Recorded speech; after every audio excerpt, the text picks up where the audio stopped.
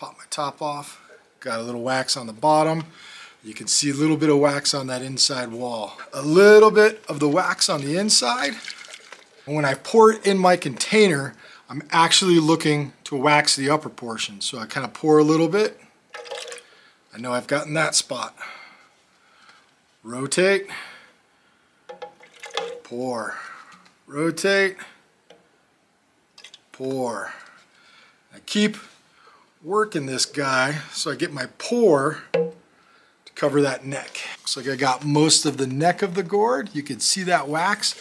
I can feel the heat on the bottom of this, and it's a good way to really tell if it's all really warm. There's no cold spots. I don't feel any. I know I've waxed the majority of the inside of this gourd. Now I'm going to let this guy cool.